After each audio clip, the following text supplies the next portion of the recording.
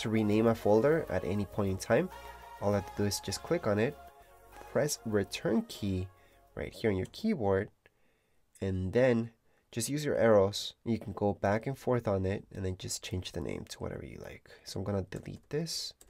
Just pressing delete on my keyboard, and I can just put tech and design, for example, YouTube channel.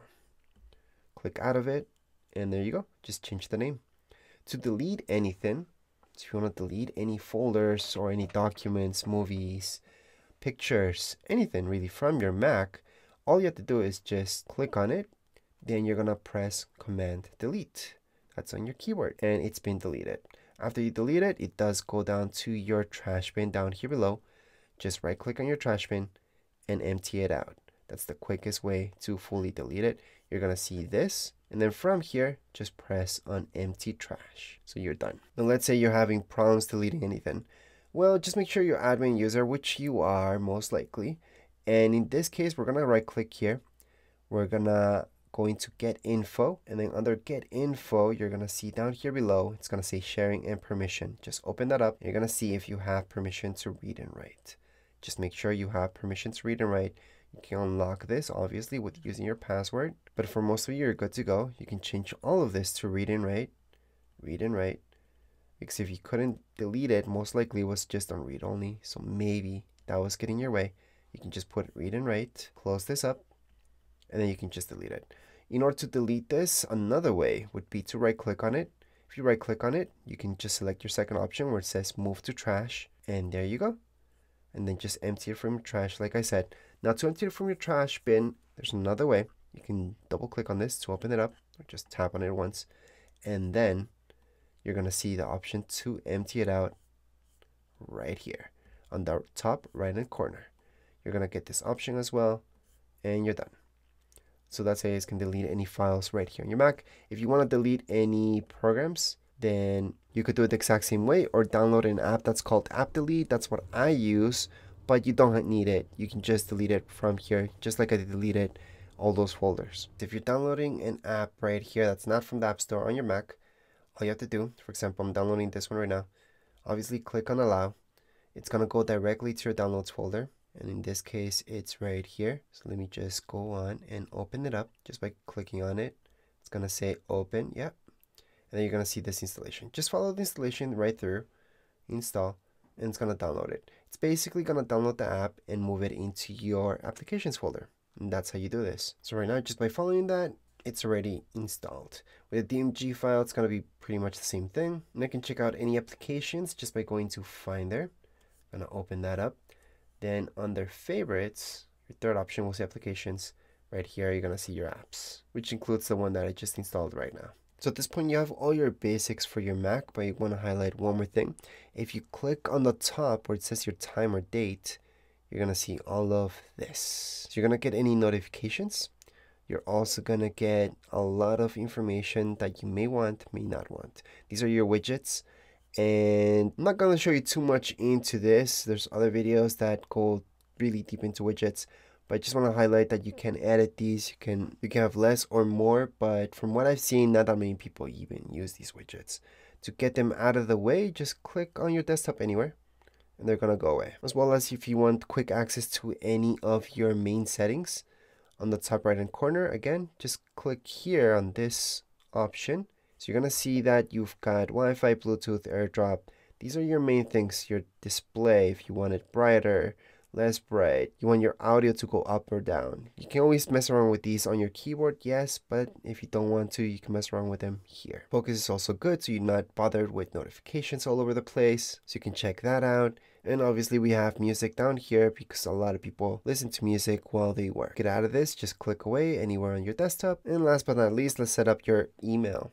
So down here below, you're going to see mail. Just tap on it. You're going to see this if it's setting up for the first time. Then it's going to show you your inbox. This will only be for your iCloud email. However, you can set up any email in here in this app. So you can add your Gmail, Hotmail, any email that you want, you can add it on here. And in order to do that, you just go on the top left-hand side of your screen.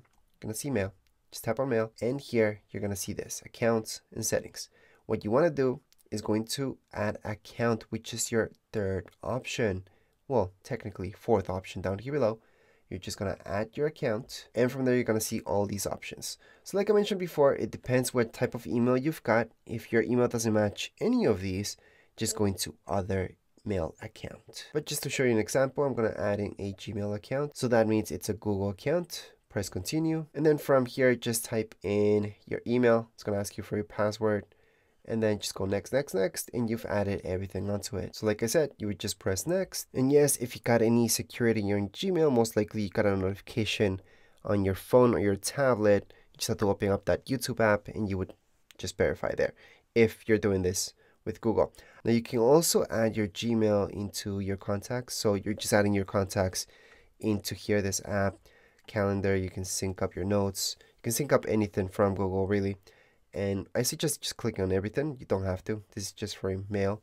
But anyways, let's just tap on done. And at this point on your left hand side, you should see after just a little bit, just wait for it. It's going to load up everything for you. And everything does keep loading for me right now. It's refreshing. I'm going to see Google. So that's my other mail account. So on the top of your mail, you're going to see all these options. You're going to see all inboxes. You're going to see your iCloud or Google. So you can tap on each one of them or just tap on all inboxes. You're going to get everything all in one so you can view all of them. And you can keep adding more and more emails that you have from other servers such as Hotmail, for example, into this one app. So that's it for your mail account. I'm just going to close this up for now. And like I mentioned before, you can download apps, programs from Safari. So because not all of them are in the App Store, but if you do want to download something from the App Store, this is how you do it. So just open up your App Store.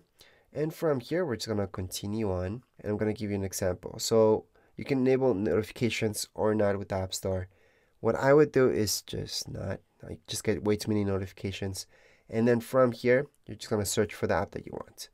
So we're just going to search for Final Cut Pro, for example. And let's say I didn't buy Final Cut Pro yet. Then what I would see on that specific app would be a price. Obviously, it's not $2.99. This is just another app, but this is just to give you an example. Right now, since I bought this before, I'm going to see this. So all I have to do is just download it. And there we go. I'm downloading the very first app into this Mac.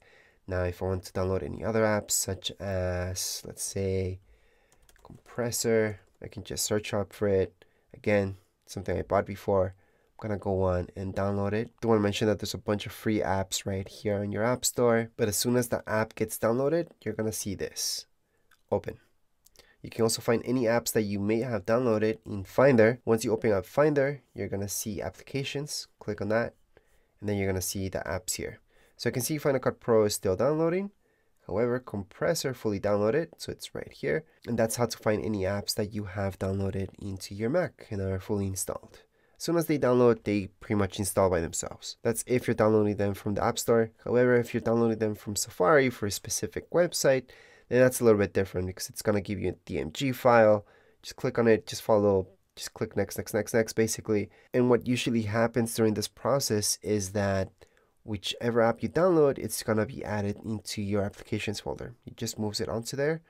And that's it. That's how you guys can do that. So that's how to download apps right here on your Mac. Other than that, that's it. I showed you all the basics that you need to know for your Mac just to get you started.